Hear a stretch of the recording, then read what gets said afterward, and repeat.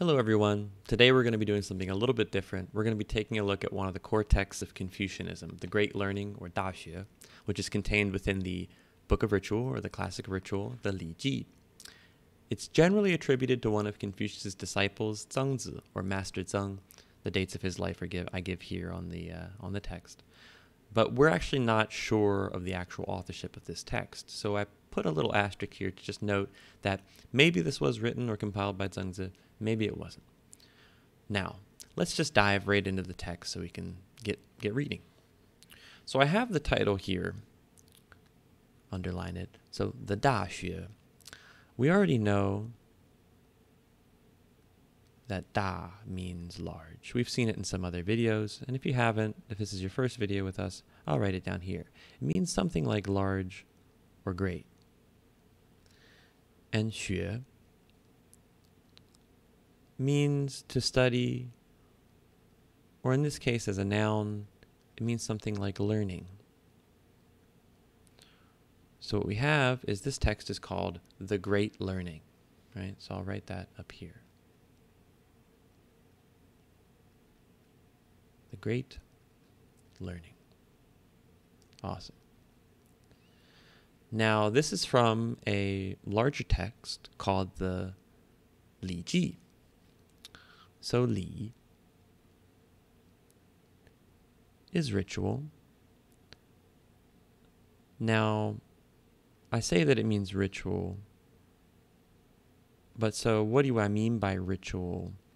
It goes back to like even prior to the Zhou dynasty. So the earliest stages of Chinese history, the idea of certain ritualistic practices which might be aimed at cultivating the self, it might be aimed at venerating the ancestors, a whole variety of things. But so this text is talking about many different prescriptions for these different rituals, right?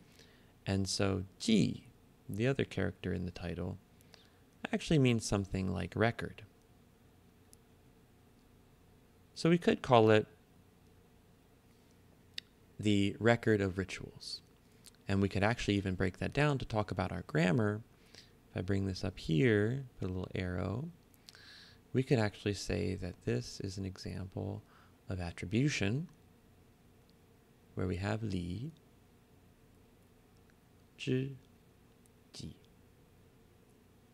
It is a record, right? It is a record of what? A record of ritual. Great, so now we understand the title. Right, and this is just the name of the alleged author, Zengzi. So I'll put that just over here.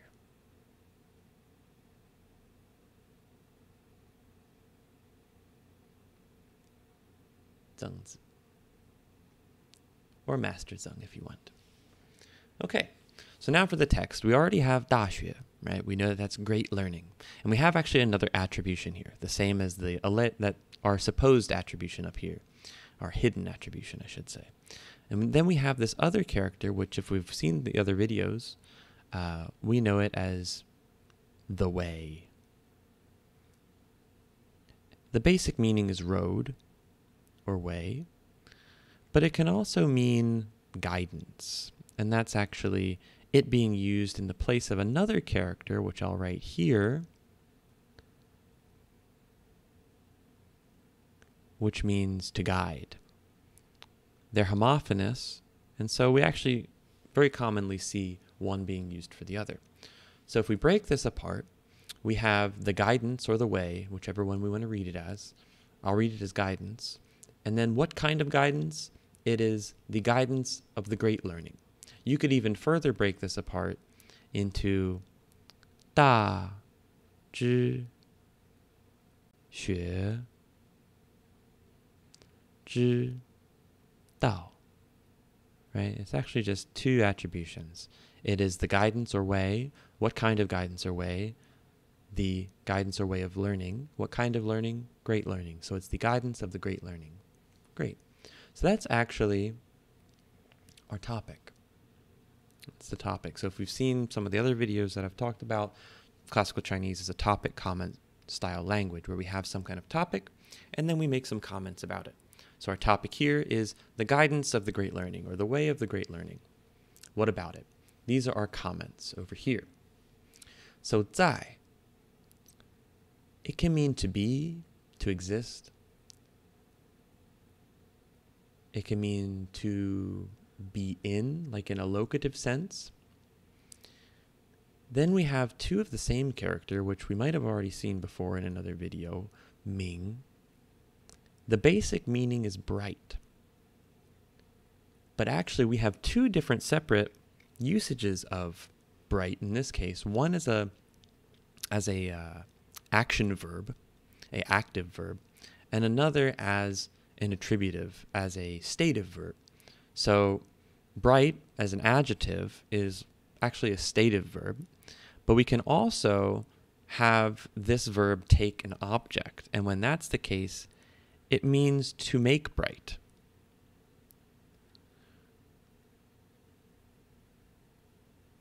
What does that mean? That means to clarify, to explain, to illustrate. So I'll put to illustrate. Okay? Now let's look at this last character here, de. De means virtue. It's a really loaded term, and I won't go into the details here. We'll suffice to say that it's virtue. As you watch some of my other videos or read on your own, you can develop your own idea of what virtue might mean in different contexts, because different people actually have different ideas of what virtue actually is. For our case of just reading this text, we'll just translate it as virtue, right? So what do we have here? We have the topic of the guidance of the great learning. It is in明明德. Okay, so first we have an attributive that we'll take apart. We have 明德, which is literally 明, oh, little writing mistake here, 明之德. What does that mean? That means bright virtue, or perhaps illustrious virtue. Just as we could translate the verb as to illustrate, we could also then translate the stative verb or adjective as illustrious. Illustrious virtue. You can come up with your own explanation for what that actually means, or read more to develop an idea of what perhaps other Confucians might think it means. But for now, suffice to say, it is illustrious virtue. And what are we doing to illustrious virtue? We actually have a verb object, which is actually Ming, and then put together 明德 as our object.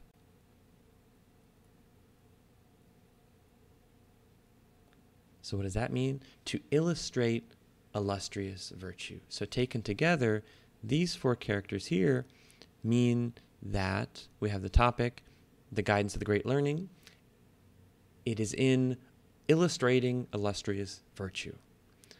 Really kind of conceptually dense kind of statement there, but you can start to develop your own idea of what that is as we read more. Okay, again, we see that it's also in something else. It is in 亲民. So 亲 is our verb. Put a little verb here. 亲 is our verb. And 民 is our noun. We've seen this noun, 民, in other places. It means people. And what does 亲 mean as a verb? It means to bring together. The basic meaning is like closeness, being close. It's also used for familial relations, right? Your qin are actually your family, the people who are close to you. Okay, so in addition to illustrating illustrious virtue, the guidance of the great learning is also in bringing people together. Okay, and again, we have the same 在. It's also in something else. What is it in? So 止, something like to stop. 于 is actually a grammar that we're going to need to know, and that's a locative. Something like in or on. 止. It can mean to stop as well, very similar to 止. But in this case, it means utmost, the limit. So related to stopping. It's something like the stopping point, the farthest point that you're going to go to. So we'll take it as utmost here. And then shan.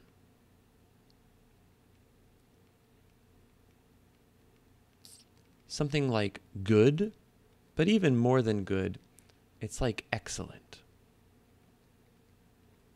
Okay? So, 至善 is actually an attributive again. So we can think of that as the utmost 之 excellence. What kind of excellence? The utmost excellence. Okay? And then we have a locative. So if we have, I'll add it onto the locative here. If we have the locative and then a noun, that means in noun. I'll just use my normal N instead of noun. In noun, on noun, at noun, just signifying some type of locative relation, okay? So in this case, we have in utmost excellence, or on or at utmost excellence. And what are we doing? We are stopping at the utmost excellence. So if we bring this all together, we have one topic with 3 comments. Our topic is, as for the guidance or way of the great learning, it is in illustrating illustrious virtue. It is in bringing people together, bringing people close. And it is in stopping at the utmost excellence. Right. So that's the first line in the great learning. And I'll pick up in the next video on the next line, which is actually really, really interesting. So I hope you come back to see that one as well. Thank you, everyone. And I hope you enjoyed this video. See you next time.